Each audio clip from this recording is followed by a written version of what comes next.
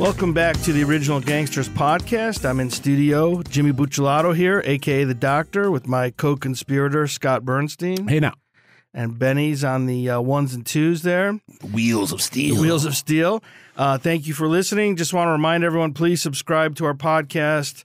And we are also on YouTube, have a YouTube channel up, so please subscribe to that.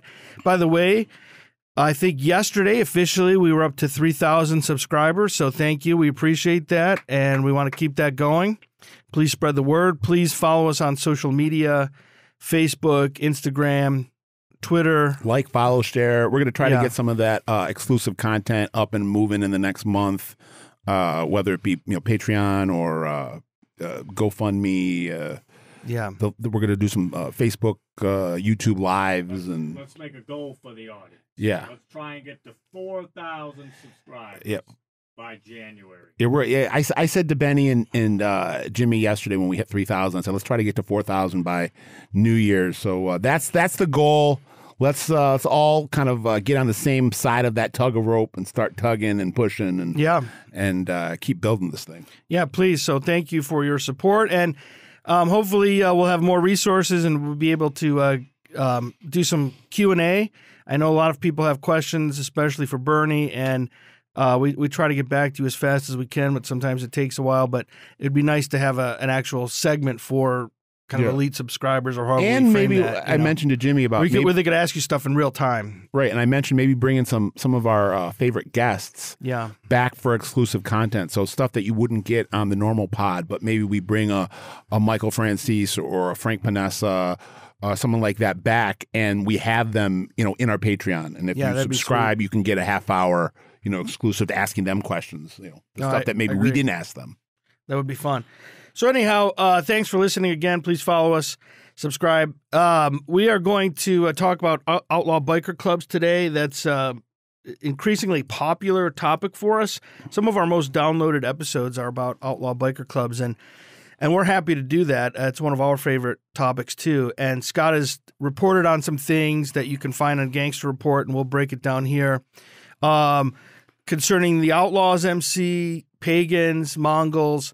So let's start, Bernie, start us off with the latest, and then we'll kind of go from different topics. I think it's also, I think this is coinciding and lining up with a time and place in history where there is quite a bit of instability and consternation and tension brewing really around the United States in different spaces of the outlaw biker circles. You have multiple clubs that are in various states of dare I say war. When it's the Outlaws, they're right now fighting wars on three separate fronts, and that's not counting the government. Right. You have the Outlaws that are in their 5-decade-long feud with the Hells Angels that will never stop. Forever. That war that it started a long time ago and doesn't really show any signs of slowing down. So that will always be kind of a constant. But within other groups, you had a situation that we've covered quite a bit, and I've written about on Gangster Report over the last 4 years, where the Pagans, which is traditionally a very regional club, specific to certain parts of the Northeast and Southeast, Pennsylvania, Maryland, Virginia, New York, have put forward this notion that they are going to expand, and they've coined it the blue wave, and there was a blue wave mandate or a blue wave campaign that was launched by this very powerful biker boss, Keith Richter, aka Conan the Barbarian, who became the president of the Pagans in around 2017 and immediately enacted this expansion campaign, and that has put them at odds with the Outlaws. The Pagans and the Outlaws had always coexisted without any dust-ups, without any tension. And now there's quite a bit of tension between Pagans and Outlaws due to the Pagans going into different cities and states and regions that they had never been in before and trying to impose their will. Within that, this is all going to come together in a second. Within the Pagans Blue Mandate expansion, Richter aligned with the Mongols, which is a West Coast 1% club, a lot of Hispanic membership. And it was strategic because the Pagans were pushing west and the Mongols already had a presence in the West Coast. But from this, you've had a situation develop in the last couple of years where, my impression of it is that the Mongols feel emboldened by this Pagans expansion, and they've decided to go off and create their own expansion effort and target specifically the Midwest. And the Mongols have never had a presence in the Midwest. And then about 5 years ago, you started to see some seeds being planted. And then in 2019, the Mongols came into Chicago, which is really the biker capital of the Midwest, along with Detroit. They opened up their first club. And in the last 2 years, there have been at least 2 shootings between the Outlaws and the Mongols. One just occurred, and that's what we're going to talk about. And a lot of the media in Chicago is positioning this story as, a war is on the horizon between the Mongols, who are new to the Chicago area, and the Outlaws, who were founded in Chicago and have always claimed Chicago as, as their territory. It's interesting. A few years ago, when I was in Chicago doing my gang training at the National Crime Gang Research Institute or Research Center in Chicago, one of the guys I met there was an Illinois state police detective, and his specialization was outlaw biker clubs. And he predicted to me that some clubs were going to start encroaching on Chicago, and he said there was going to be a war. And this was probably, 6-7 years ago. And the reason why I bring that up is, at the time, I was thinking, okay, here's this cop with this hyperbole. Like, there's no more wars anymore. There's no gang wars. The cartels kill people all over the place. And we've seen the Italian mafia really ratchet the violence downward precisely in the last decade to 2 decades, where murder is really not on the table anywhere near the level it was before. Right. So I was thinking, and even at that point, the bikers, it had been relatively chill. Yeah. And I remember I didn't say it to him, but I remember being skeptical, like, there ain't going to be any biker wars. Come on, get out of here. And now we're seeing, I wouldn't say it's a war necessarily, but we're definitely seeing skirmishes. You see two clubs. Could blow up. 3 clubs in the Pagans, Mongols, and Outlaws that are all,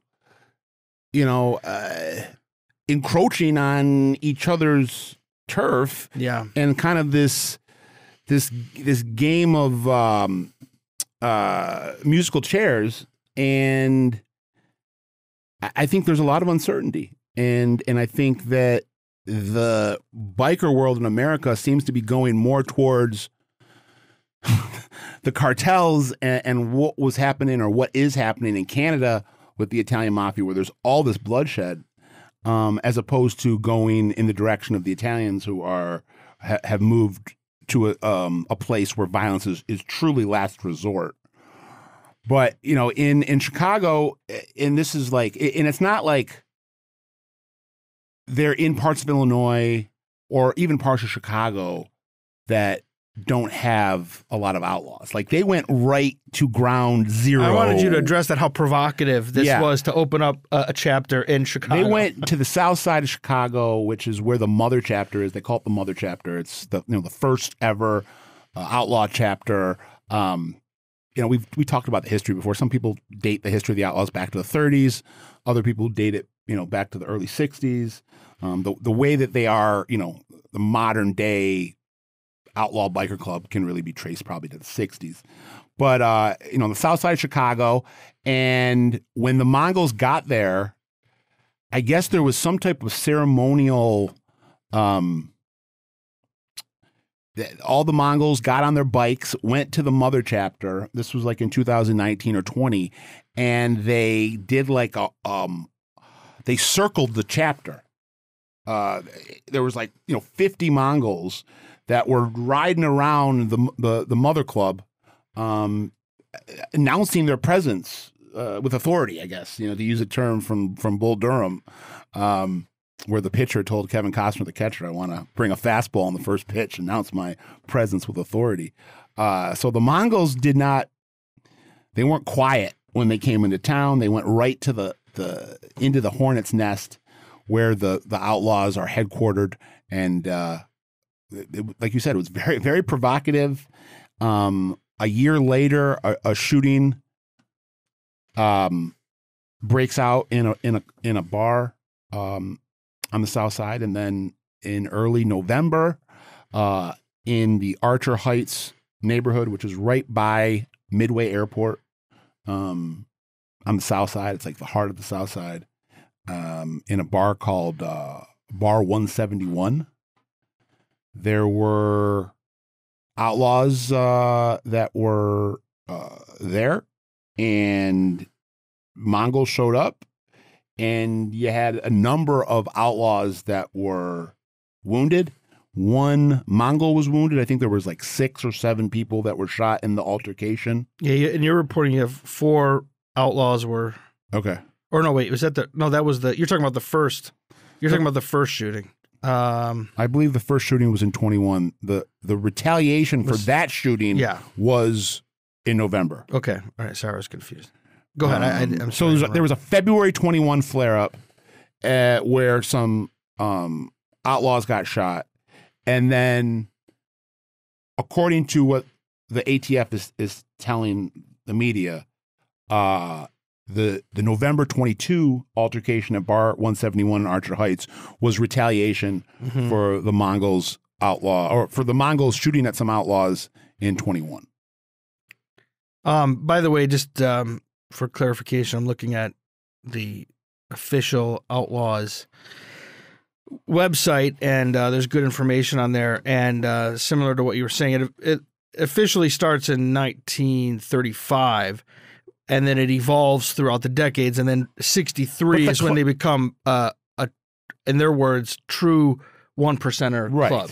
The club that existed from the mid-30s to the 60s really wasn't what is the Outlaws today, even though there might have been an official founding of a group called the Outlaws in Chicago. Yeah. So, I mean, it's, I got tipped off 5 years ago, and I think I might have been the first person in the country to write about the Mongols starting to encroach on territory here in the Midwest. I got a call, I think in 2017, that there had been some biker rallies in the middle of the state and then in the southern part of the state. That first part of 2017, where there were suddenly there were a bunch of Mongols, and people were wondering, where do they come from? Why are they here? Is it, do they come in peace? Do they come looking for war? And we don't, as of now, from what I understand, there is no Mongol chapter in Michigan, but it looks like that was, again, I'm speculating here, but it seems like what they were doing in 17 was a scouting mission of some sort to decide where they were going to put their chapter. It's very provocative because I know from some of the people that I've talked to in the past, I mean, there were orders that if you see someone else's club's patch, you kill on sight. No joke. Well, it's been so. Giving a little history to the last time there was a biker war in Chicago would have been in the mid-90s. So that's 25 years ago, when the Hells Angels, who had never had a presence really in the Midwest before, started to try to come in and patched over some clubs in the Chicago area to, I don't think the Hells Angels themselves ever came in, but they came in and they aligned with clubs that were rivals to the Outlaws. I don't know if there was an ever actual Hells Angels chapter in Chicago. I think there was one in Rockford. But there were a number of affiliate clubs in Chicago that were aligned with the Hells Angels, that Taco Bowman, who was really the Conan the Barbarian Richter of yesteryear, and Taco Bowman was the godfather of the Outlaws, He's a Detroiter. He brought the headquarters from Chicago to Detroit, maybe it might have been in Indianapolis for a second before it hit Detroit. But the headquarters for the Outlaws internationally was in Detroit from the early '80s to around 2000. And Taco Bowman, kind of like what Keith Richter did a couple years ago, where he declared war on anybody that stood in the way of the Pagans expanding. Taco Bowman declared war on anybody that was coming into Detroit or Chicago or Milwaukee. And the Hells Angels at that time were making a big effort to come into Chicago. And you had, I think, at least four murders that were tied to that tension in 94, 95. Have you been talking to some law enforcement sources in Chicago? Because I wonder, because the guy I was talking to, that this was, whatever, 6-7 years ago, and he was already worried about a war then. I bet now things are pretty heightened awareness, huh? Well, I think that when I talked to someone a couple weeks ago, this is speculation, but yes, first I'll say that they seem very concerned. They predicted more violence in the near future, and they said they wouldn't be shocked if all of a sudden you started to see Pagans coming up here as like reinforcements, or to carve out their own territory, or both. Maybe both. Wow. That there could be a pagan chapter that's opened up in the Midwest. There have been really no pagans in Michigan or Illinois or Wisconsin or Indiana. I know there have been pagans, I think, in certain, I know in West Virginia, maybe near the Ohio border, but West Virginia, Maryland, Pennsylvania is their stronghold. Conan the Barbarians from the Long Island chapter. But I guess we could use this as a segue to part of Richter's expansion. They weren't just going west. They were going into the New England area. And one of the first places that Conan had targeted to start patching over clubs was in Rhode Island. And the president of that club, Derek McGuire, the president of the Rhode Island Pagans, goes by the nickname the Big Tuna. And Derek McGuire is a husky boy. He's a younger guy. I think he's 30 or something like that. I think he's less. Is he younger? Yeah, I think he was younger than that. And big guy who was the president of a club known as the Thug Riders, I think. Yeah, right. He's 38. You're right. And I don't know how he got hooked up with Richter, but he took some trips from Rhode Island, from the Providence area. He went to see Richter in New York. He went to go see Richter in the New Jersey and Pennsylvania, in the New Jersey, Philadelphia area, to attend some Pagans functions, and patched over all of his Thug Riders to become the first Pagans club chapter opened in New England, and which was traditionally Hells Angels territory. Hells Angels territory and Outlaw, a little bit of Outlaws. Outlaws have been making all these expansions. Expansion campaigns are spawning other expansion campaigns. So you had the Richter Blue Wave mandate seems to have inspired the Mongols to try to expand into the Midwest. And you've had the Outlaws and their new president, Tommy O, John Ermine, who goes by the nickname Tommy O. He's based out of Buffalo. He's been making a concerted effort to expand the Outlaws brand in New England to combat the Pagans' push into New England. So are the Hells Angels even around there anymore? Yeah. They're in New York, I know. Hells Angels are in New York. Hells Angels are in Boston. Wow. They still have very strong a very strong presence in both Boston and New York. The reason why I ask is because you're going to start bumping into each other. And well, you already had a situation, and I don't want to get too far ahead of ourselves, but when we're done talking about the Pagans in Providence, we're going to finish up by talking about a couple outlaws legal issues that we touched on back in the summer, Right. and that have now been resolved. Shootings that have erupted as a result of some of these biker club squabbles, and give updates on where they stand. But one of those in Fall River, Massachusetts, was the Outlaws facing off against a group called the Sidewinders and another club, and they were Hell's Angels affiliates. Yeah. The issue that we're going to talk about in Tennessee were a group called the Kinfolk that eventually became the Pagans. Right. But were affiliated with the Pagans when that happened. But McGuire copped a plea last month. Yeah, I'm looking at the documentation. He's going to do 10 years.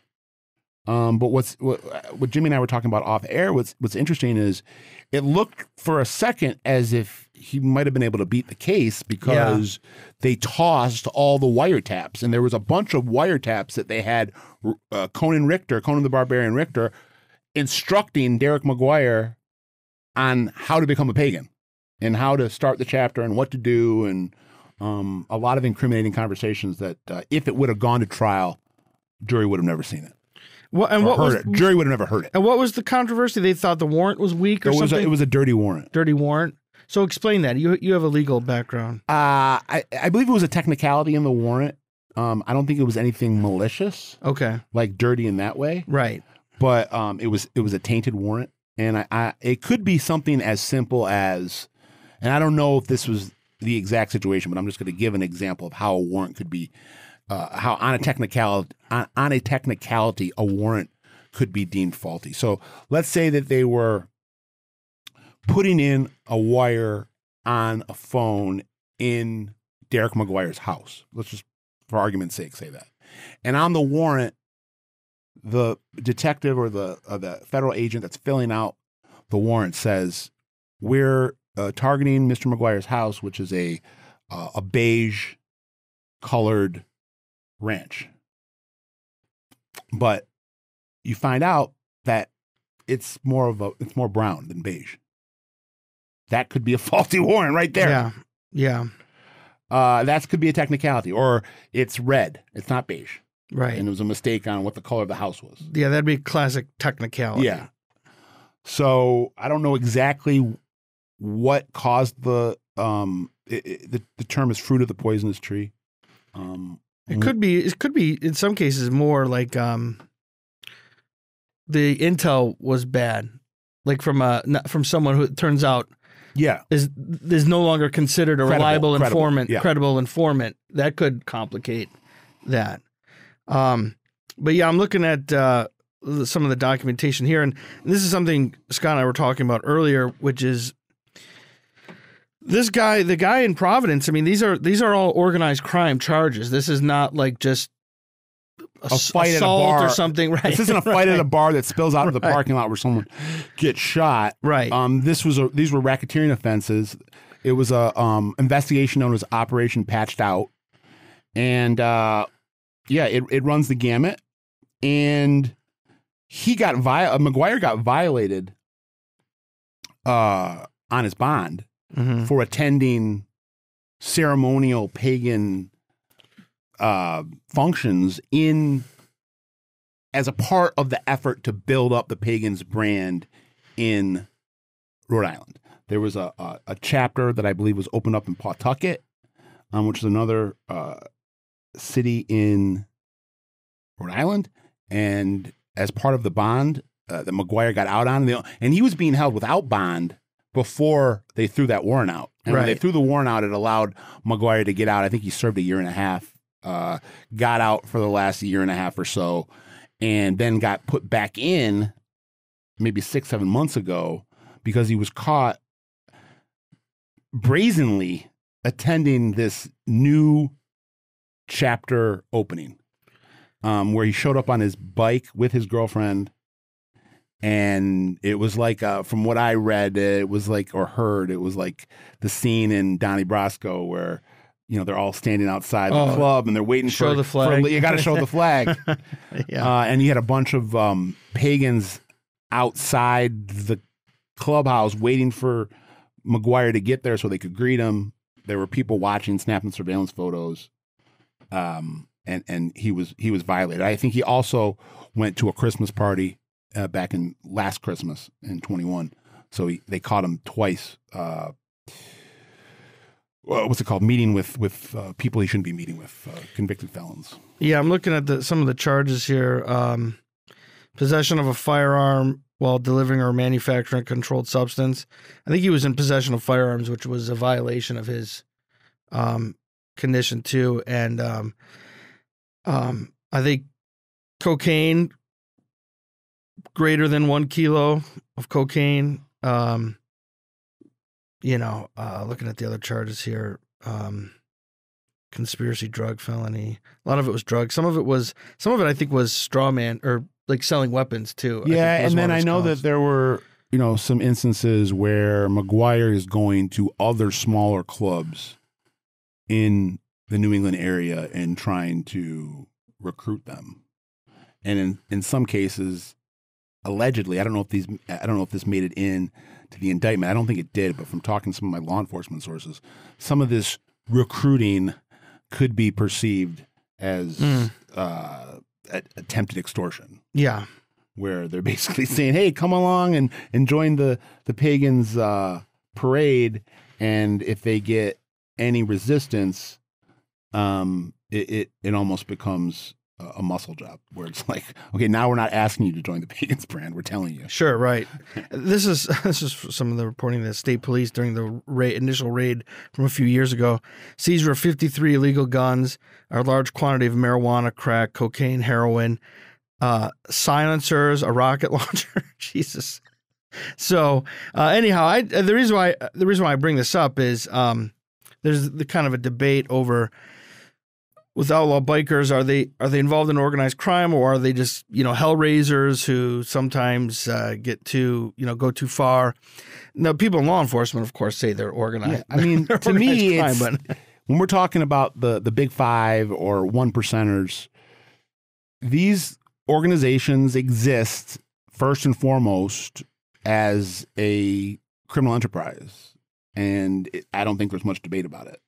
I mean, there might be instances within that conspiracy where people are just hanging out, drinking beers, and watching football together. Sure. I'm not saying that doesn't exist. Of course, yeah. But I think people that become members of those organizations are expect to earn, and money flows up. That's classic organized crime. Yeah, and that's the important of the distinction of 1% too, because there are plenty of biker clubs that are not one. That's the whole point of the distinction, right? 99% are just guys who are motorcycle enthusiasts and hellraisers, and but that differentiates from the 1% guys are. And the last thing I'll say about the Providence situation, then we'll move on and give people updates on what we were talking about in the summer with those shootings. But, we mentioned this earlier, but Derek McGuire was in direct contact with Conan the Barbarian. Conan was, relaying orders directly to him. There was no middleman. McGuire and McGuire subordinates were traveling en masse to visit and pay homage to Conan the Barbarian. Yeah. So, I mean, this is, he might, I don't want to say he looks, he's a big guy. They call him the Big Tuna, but this guy was a major player. Conan the Barbarian looks more like a guy out of Central Casting as a scary biker boss in the same way that Taco Bowman did. Derek McGuire kind of looks a little goofy, I guess. Maybe that's the wrong way to say it. He looks like somebody you want to, I don't want to say go and give a hug to, but he looks like a teddy bear. And I'm sure that that might belie a darker side to his personality. I'm just guessing. I don't know. I don't know Derek McGuire, but yeah. I just wanted to point out that looks might be deceiving in some of that. He might not look that harmful when Conan the Barbarian looks like someone in a Martin Scorsese movie about hardcore bikers. But I just want to make the point that McGuire was dealing directly with Richter, and Richter obviously trusted McGuire to help with the move to expand into New England. It was the first person that he really made contact with in that part of the country, and it's been full speed ahead since then. So Derek McGuire is I think someone to watch for in the future. I mean, he's going to be gone for the next 8 years, 9 years. He'll still be young when he gets out, though. He'll get out. He'll be under 50, and maybe he's someone that has larger leadership potential. Yeah.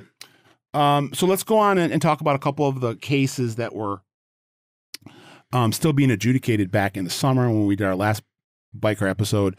2 outlaw shootings, well, really 3. Well, let's give updates on 3. There were 1 in Oklahoma, 1 in Massachusetts, and 1 in Tennessee. So we'll start with the one in Tennessee.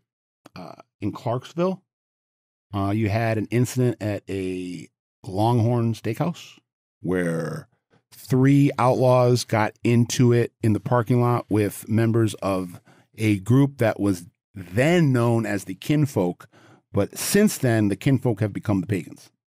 And the Kinfolk at that point, back in I think 2019, I think, were like on some type of probationary period trying to become Pagans, and fighting with the Outlaws is a great way to be to show the Pagans that you're a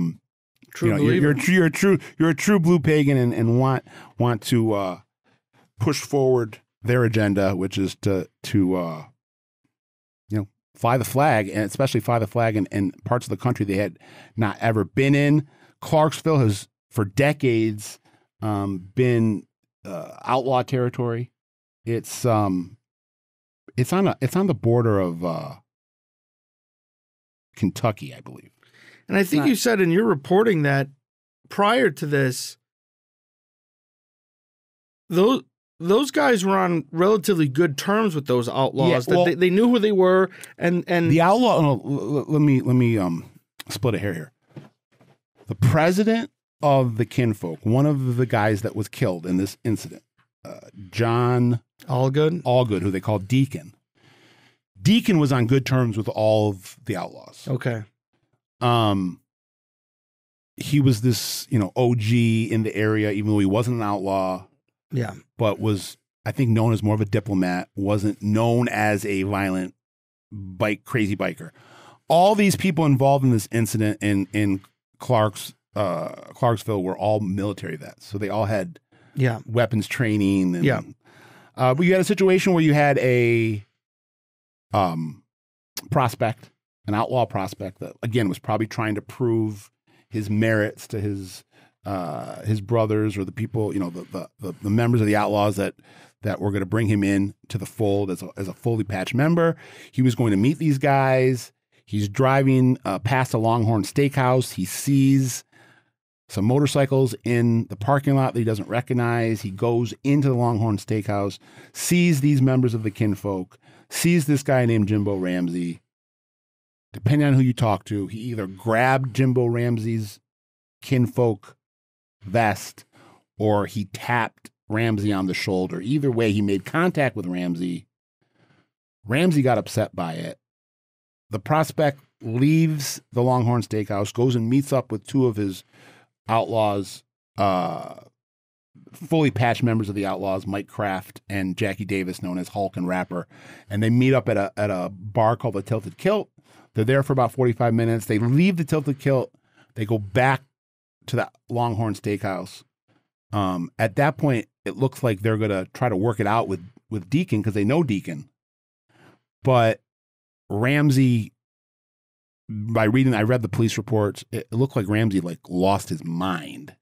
And Ramsey started in the middle of the parking lot, pulls out his gun and starts waving it around, screaming very erratically, making threats, swearing. Deacon is trying to calm him down. You had the other outlaws that were in the same vicinity. I guess Deacon started screaming at the prospect, saying, "This is all your fault," basically. Yeah. Yeah. The prospect then headbutted Deacon, and then the shooting erupted. And Deacon was killed, and Jimbo Ramsey was killed. Although, according to your reporting, just if we can get into the specifics, Allgood grabbed the outlaw first. Okay, right. So he put his hands on him first. Puts his hands on the prospect. Right. To basically say, you're a dumbass, you caused all this, I'm mad at you. Yeah, but if you put your hands, it's sort of like Italian, like made guy. Like, yeah, but this is a made guy if you want to, sure, yeah, putting his hands on a guy that's almost made. Almost made, yeah, not made yet. Right, yeah, yep. Although then it gets political here because outlaws carry more weight than some associate clubs. Right. So where's the I don't know how you negotiate or navigate through that. But at the end of the day, Mike Kraft, Jackie Davis, and the prospect Zach Tablack are all charged with first-degree murder, which seemed like an overcharge. Mm-hmm. Yeah. And it's been resolved now where Kraft, Davis, and Tablack have pled guilty to manslaughter, second-degree murder, and in exchange for a sentence of 3 years, they've been in jail now since 2019. So they're basically agreeing that we'll cop to a manslaughter. The state will acknowledge that you, as the shooters, had a right to defend yourself. Right. And we're going to give you a sentence that you've basically already served. So all these guys, if they're not out now, they'll be out by early January or February probably, and it will all be behind them. They're not looking at life in prison anymore, and it looks like they are vindicated to a degree. And since then, that associate club patched over to the Pagans. Yeah, since then, the kinfolk are now the Pagans, and now there's a Pagans chapter in Clarksville. Whoa. So, where does this end? Where does this? It seems like there's potential for this to get really ugly. And I think I said this, but I just want to reiterate: Clarksville is on the Kentucky border. It's almost more Kentucky than Tennessee. I didn't really even know what Clarksville was until I had to look it up, and it's not in the Memphis area, it's not in the Nashville area, it's not in the Chattanooga area. It's kind of its own little world in Tennessee. And so we know that similar to the, I wonder what your sources are saying, because we know similar to the Italians, when there are these territorial disputes or disputes over rackets, they have sit downs. The bikers do too. They have their own version of those. As ever since this thing, I mean, have there been any diplomatic conversations? I don't know, but I would just again speculating here. I would guess that the fact that Deacon Allgood was killed in this altercation doesn't bode well for future diplomatic relations when he was the guy. He was the voice of reason from what I heard. And now he's gone. Right. Yeah. Right. That's what I mean. He was the guy that had the good relationship with the Outlaws. Right.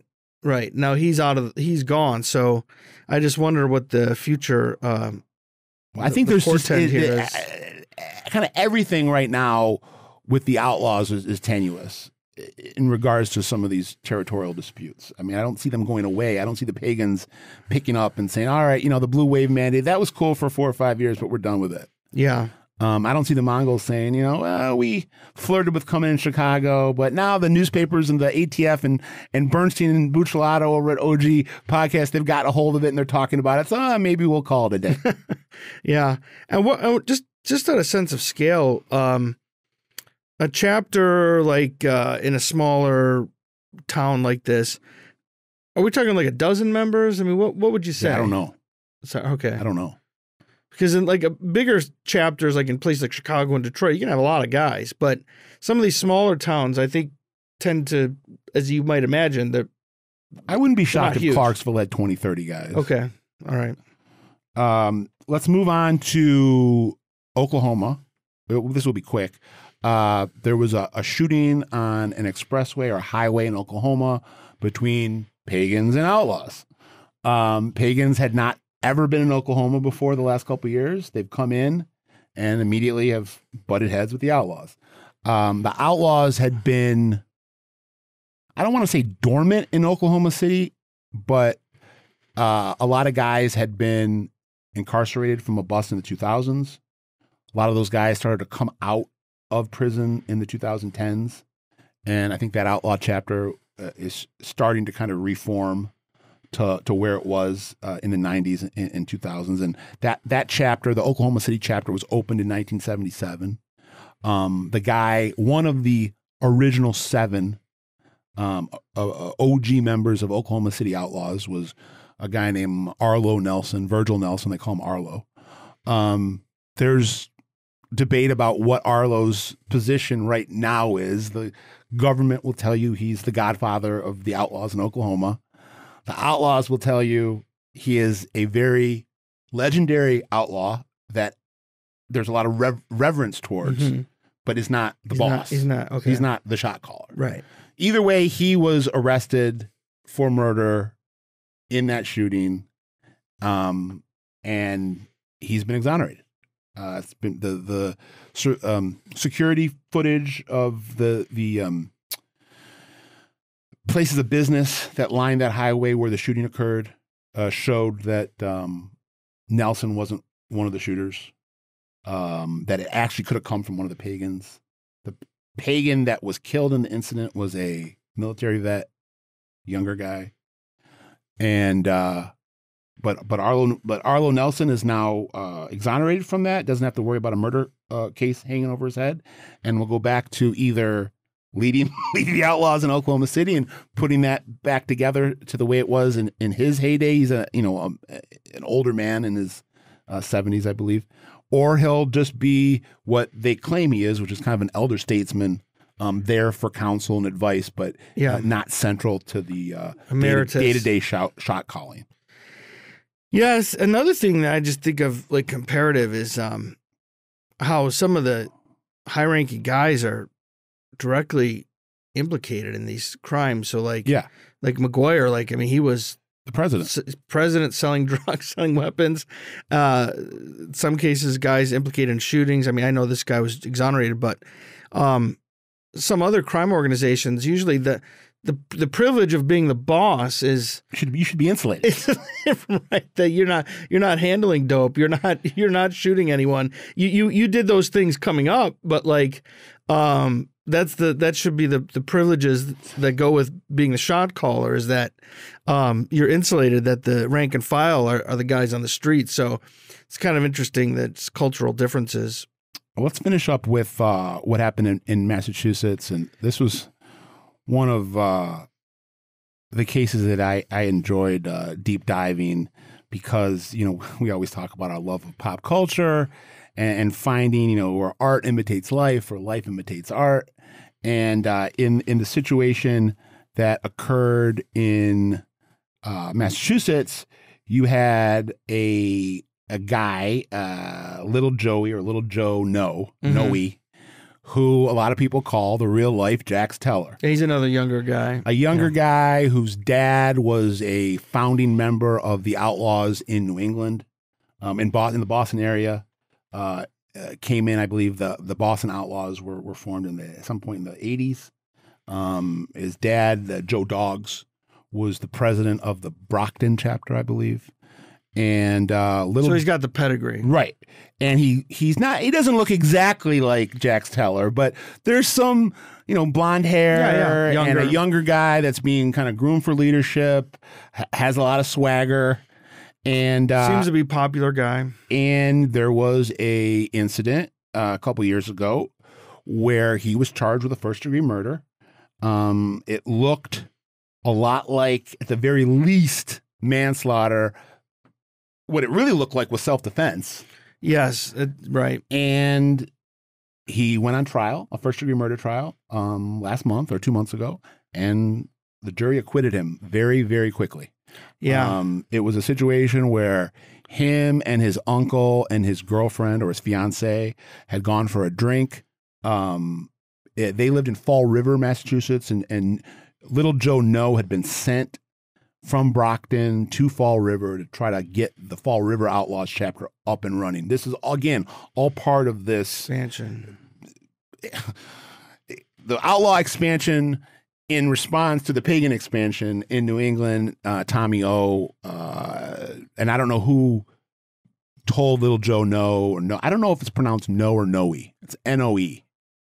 But he went and has helped over the last couple of years get the Fall River chapter up and moving. Fall River is this this mill town located halfway between Providence and Boston. It's like an ethnic melting pot. A lot of Italian, a lot of Portuguese. It's an interesting area, and there was a bar, I think it was called JC's. It was a popular biker spot. They had put in a rule where I think there was like a no color rule because there was a lot of biker dust ups, and Little Joe and his fiance and his uncle went for a drink. They did not have their colors on. I think they took their colors off, specifically to go to this place. Right. When they went there, they were encountered by a bunch of sidewinders, and there was another club's name, and I'm blanking on I can't remember right now. The maybe the Black Hand, I think it was called.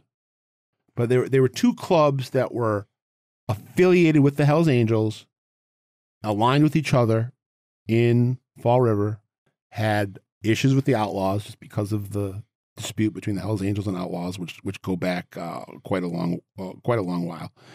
And these guys, based on the security footage from the establishment that night, the whole hour and a half that Little Joe and his uncle and his fiance are there, these rival bikers are going back and forth from the parking lot. They're on the phone. It looks like they're calling for people to come and start up a fight. Yeah. And Little Joe is leaving, and it looked like the Sidewinders knew that the reinforcements hadn't come yet, and they wanted to stall Little Joe so that they didn't leave before all the rest of the Sidewinders showed up. And so there was an altercation as Little Joe was leaving to try to go to the parking lot. One of the Sidewinders, I think one of the leaders, got into his face, and they had to be separated by staff. And then Little Joe and his fiance and the uncle come out to the parking lot, get on their bikes, and right as they get on their bikes, there's about 22 Sidewinders that show up. Yeah, they surround them. And they surround them, and at one point, one was swinging a hammer at the fiance, almost hit the fiance. Yeah. No, that was almost hits the fiance. Little Joe had a gun that at that point he pulls out. He had a permit for it, shows it. And at that point, they disperse from Little Joe and his fiance, and they go and attack Joe's uncle. And as I don't have the article in front of me, and I'm blanking on the name of the guy that died, who was killed. But the guy that was killed was a Sidewinder that had a object, a blunt instrument that he was swinging. Was it a pipe or something? I can't remember. Pipe was about to swing it and bash Little Joe's uncle's head in, and Little Joe shot him and killed him. Yeah. And by the way, his uncle still had to go to the hospital for a cracked skull. Yeah. And was in the hospital for a period of time. So it definitely did not look like a first-degree murder. No, I can't believe that. Yeah, I mean, both of these situations, it seemed like there was overcharging going on by the prosecutors just because they were charging outlaw bikers. Yeah, right. I was just suspecting that it was political. But it was a week-long trial in Fall River. And I think the jury was out for like a half hour. Yeah, I mean, obviously I wasn't there. I didn't see any surveillance video, but from your reporting and some people, I read the police report. Yeah, and people that have contacted us on social media, it seems to me like it was a very cut and dry self-defense, and that in all likelihood the prosecutor was. Well, this is a political thing. It's a law within the self-defense law that's like it's a third person duty, where like the state was arguing. That was your uncle had a right to defend himself at that point. You had no right to shoot into a crowded group of people. But there's a law within self-defense that if a third person is in imminent danger of being killed, you can step in and kill the person that's going to kill the person you're trying to protect. Yeah, I mean, God forbid you're at a public space and some mass shooter is there. If you got a piece on you, oh, we saw it. It happened. Take them out. It happened a couple months ago in Indianapolis. Yeah, it was right after the July 4th shooting in Highland Park, Illinois, and like a week or two after that, a guy went into a mall in Indianapolis and opened fire. And before he hit anybody, a dude that had a permit to carry, killed him. Yeah, good. Yeah. Good. But so yeah, we just wanted to give you updates on that. But this was a nice little primer for where we are headed into 2023 with the biker landscape in America right now. It's there is a lot of simmering, brewing tension that is kind of undercutting all of these clubs. And I, at least in the time that I've covered organized crime, and for the last 15 years, and I've covered bikers that whole time, I don't recall a time where there was this much rivalry and bubbling animosity between multiple biker groups in multiple parts of the country. Yeah. That there seems to be an incident that's popping up every couple months. Yeah, that's what I mean. That's why I was skeptical when the Illinois state police guy said he thought there could be a war, because there are always skirmishes, but they're usually very localized. This is different. This seems like a national thing, not just some kind of localized skirmish between rival clubs. There's another thing I want to mention as we close out. As the Pagans have decided to align with the Mongols, as well as some other Hispanic, I've heard some Latin Kings might be involved in some of that. Oh, Chicago? Well, just what the Pagans are doing in terms of who they're aligning with. Oh, yeah. I've heard that in their push west and up into the Northeast, that in addition to aligning with the Mongols, they've aligned with the Latin Kings. Wow. The response by the Outlaws has been to align with some African-American street gangs, which is unique. Yeah. And reestablish and reaffirm their ties with the Italians. And you see that in Buffalo with Tommy O. Yeah. Who I don't know really. I know a lot about Conan the Barbarian. There really hasn't been as much out there to consume about Tommy O. I can only glean what I can from my street sources and my law enforcement, but there's no like court documents really to dive into who Tommy O is. But we know for sure that Tommy O is very, very close to the Buffalo Italian Mafia. Yeah. He works at the strip club that is controlled by the Buffalo crime family called Pharaoh's. He's the head of security. The entire security detail at Pharaoh's is made up of outlaws. Mm-hmm. And Pharaoh's is owned by the nephew of the reputed Todaro, godfather of Buffalo, Big Joe Todaro. Well, Latin Kings have a lot of